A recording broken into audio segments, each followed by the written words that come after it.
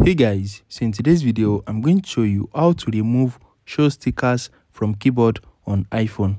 So if you are trying to use emoji on your iPhone and you are seeing these show stickers, let me show you how to remove this from your keyboard, how to remove it from your emoji keyboard. The first thing you need to do is head over to your settings and you need to scroll down to general.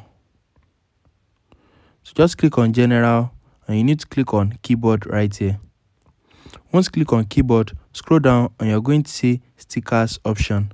So just toggle off this option, and once you toggle it off, you are not going to see the show sticker again in your keyboard. So guys, can you see? This is it. And if you enable it, it's going to show. Guys, can you see?